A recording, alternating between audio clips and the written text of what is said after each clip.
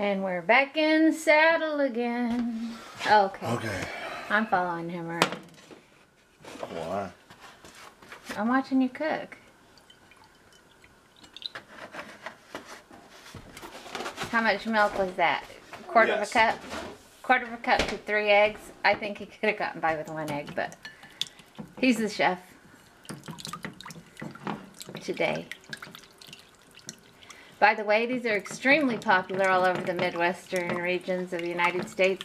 However, I'm a California girl at heart still, and I do not like these. But I don't know anybody here who doesn't. And that they will go out and risk Lyme disease to get them. And I got Lyme disease, and I've never been mushroom hunting. I think I just got it in the air from moving here. Okay, so here's the pretty morels, all different colors of light to dark. They have been soaked, correct? That's right. To get all the buggies out and debris and brushed. And then you cut them in half. I don't know, I've never cooked them. Yeah. Ooh, that one says squeeze. Well, that's because they've been soaking. Wouldn't you just cook those whole? No. Because in case you got... People hate that glass. Cutting on that glass. Yeah? Yeah, it hurts their ears. Well, if somebody quit There's a plastic getting one rid up of there. the wooden one. There's a plastic one right behind the hot chocolate. Wood carries bacteria, unless it's good wood. How much wood would a good wood would a cut wood? Okay. Oh, sorry. Back to this.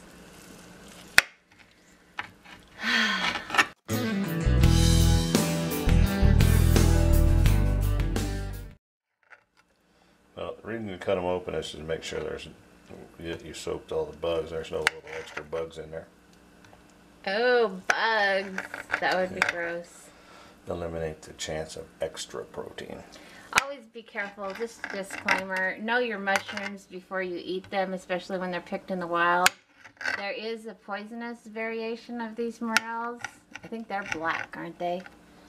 It's a fake morel. You'll have to Google it, but just make sure you know what you're doing because mushrooms can be deadly.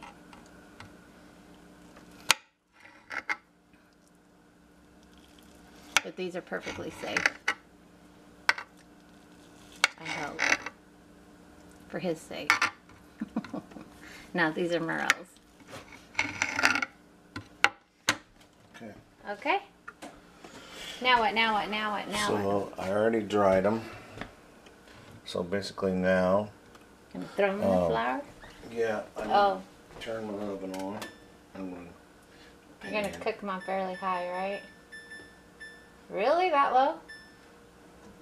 On about 6, just a little above medium heat. Here we go. Okay, I don't know if you can see that. Yeah. He's using an old pan. 6.5. We'll try 6.5 first. If it gets too hot. 6.5. Right. Which is great if you have an electric stove. If you have a gas stove, it's just going to be a little over medium heat. Right. And ordinarily I would already had that preheating, but it slipped his mind. Got distracted. He's getting old. That ain't what it is. That's a matter of sharing my space. I am all up in his business over here. Okay. So yeah, so they're all pretty clean. Yeah, they look good. I don't see anything in any of them. They all look pretty good. Okay. Once my oil gets heated up, I will go flour, egg, flour, pan. Ta-da! Ta-da! So we're just waiting for that to get hot, so I'll... And the reason I'm not in this one, so that I don't have to like drape it all the way across this, is because I'm still sharing my space. Because I'm in his way. I'll stand over here. I'm okay. I'm squishing up in the corner. We have a very small kitchen, a little galley kitchen. Okay, well then I can turn this one on then. Yeah, sure. Of course you can. Yeah, just don't put your hand down on it this time. I never put my hand down on the stove. Have I ever burned myself like that? Yeah? It must have traumatized me to the point of not remembering it. That's what makes you allergic to the kitchen. Beg your pardon. Don't beg. Hey. It's unbecoming. Hey, it's not unbecoming, my bloomers. Which ones? The white ones or the black ones? I'm seriously wearing black bloomers right now. Okay, he's on the road now. You've got to share some space. Gosh, we need a bigger kitchen. Okay. So, we're going to watch him do flour, egg, flour, fry.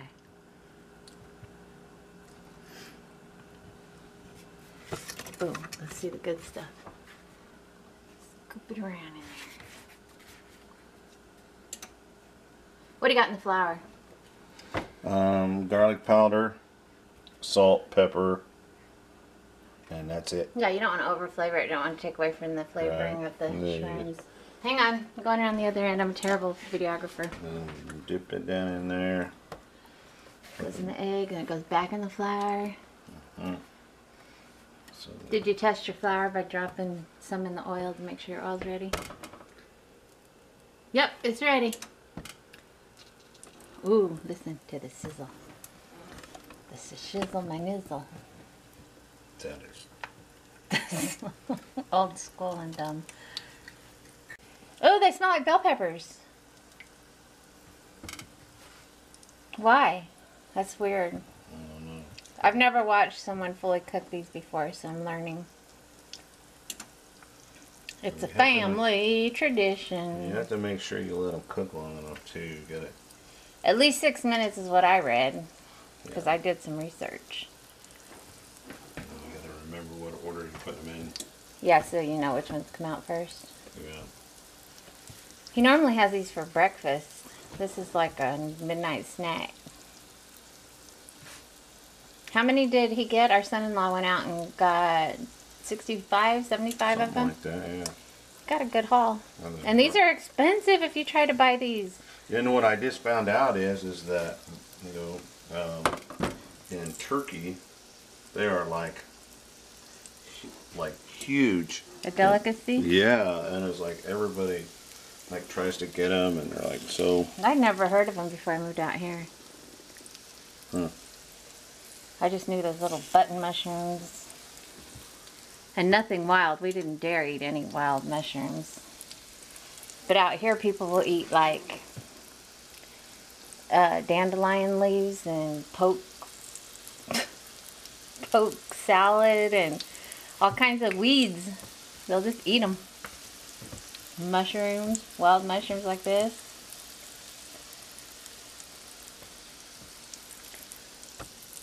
I guess we just have a lot of good produce in California, so we don't need to scavenge in the woods. Unbelievable. Like scavengers.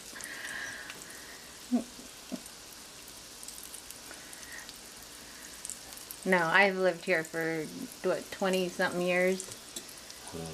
I don't know if my dad, I bet my dad never tasted these. Wonder what he would have thought. Because my dad did, he was a survivalist, and he lived up in the mountains in California, and he ate like cactus and fried cacti. Everything that Bigfoot ate. Bigfoot was his buddy. Sasquatch. Alright, they're cooking in a circle because for some reason our pan bubbled up in the center, and this is the only pan I'll let him cook with. Yeah, it's my cook pan. That's his cook pan. Okay, I'll let those brown up and I'll come back and show you how they're looking. Okay. He's turning them.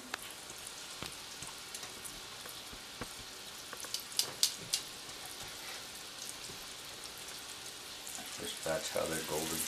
Ooh, that looks good. Yeah. I still won't eat them, but it looks good.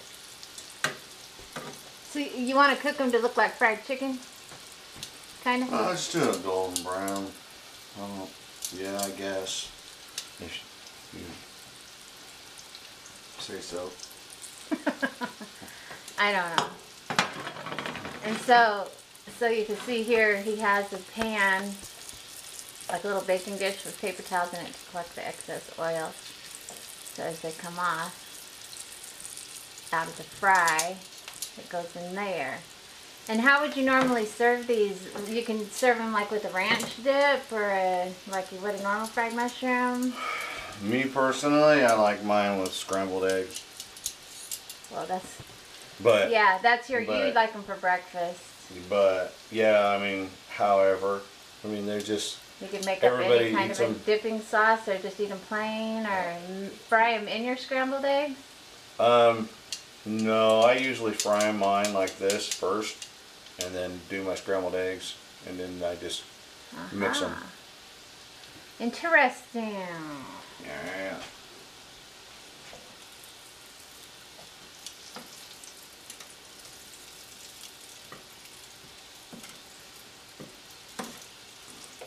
This is way less space invasive if I'm on the other side of the bar. Yeah. Oh, they're coming out though. Hang on.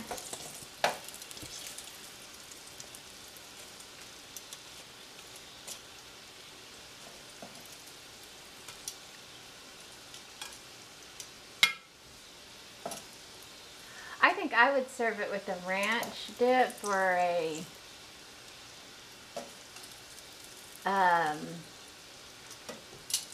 hamburger dip.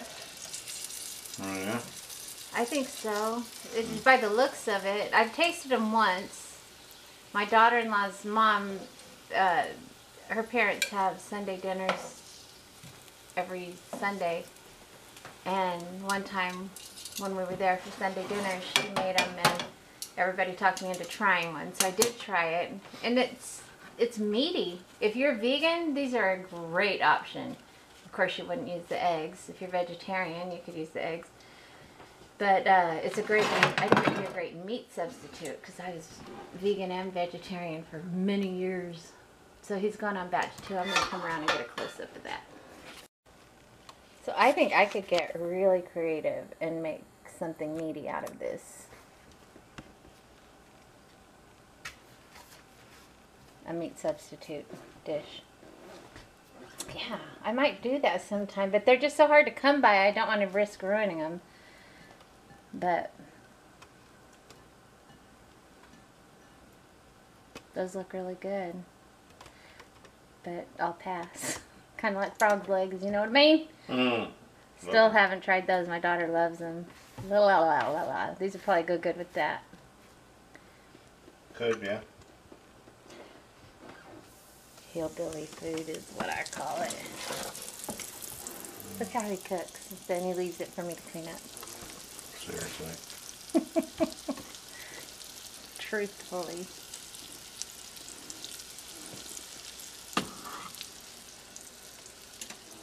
Smile, chef.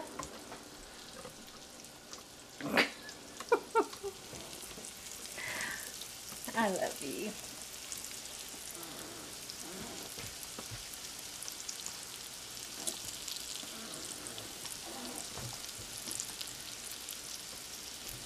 All right, and to our little ones, our grand chitlins, if you ever find these, our youngest grandson is a pro at finding these. You always want to take him with you. He can eyeball them like an eagle. But, yeah, if you ever want to know how Papa made his fried mushrooms, fried morels, this is how. So, for the sake of prosperity, we're passing on a legacy here. But just remember, Grandma never liked them. So it's okay if you don't either. It makes the oil dirty. Well, that's just that flour fry. Flour, yeah, that's what I was trying to get to. Yeah, but you're slow. Trying to focus here. Trying to focus. He doesn't like people in his face. dredge it. Dredge it good. Oh, you know what else you could make? A bloomin' onion. This could just be a whole appetizer dish. Fried mushrooms, bloomin' onions, and alright, I'll come back and show you when he's done with this batch. It's basically the same thing. He's going to cook them approximately 3 minutes on each side. Correct? That's correct. Okay. I'll be back. We'll be back. Okay, the last batch is ready. Ooh. It smells good. Oh.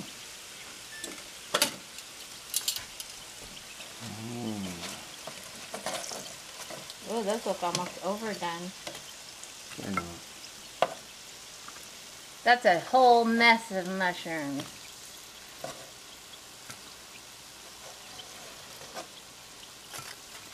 Will these store and keep? No? Oh, they would, yeah. If I allowed it to happen. Oh, but you're going to eat them all? Well, I'll probably have some tomorrow.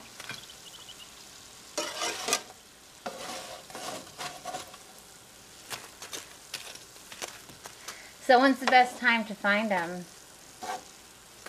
During the blooming of the lilac. When our lilacs bloom. I have a big lilac bush outside. So when that blooms, that's when you go looking for them. And there they are. Let me hold one up close for you to see what it looks like. It's crispy. There's a big one. This is a fried crispy mushroom.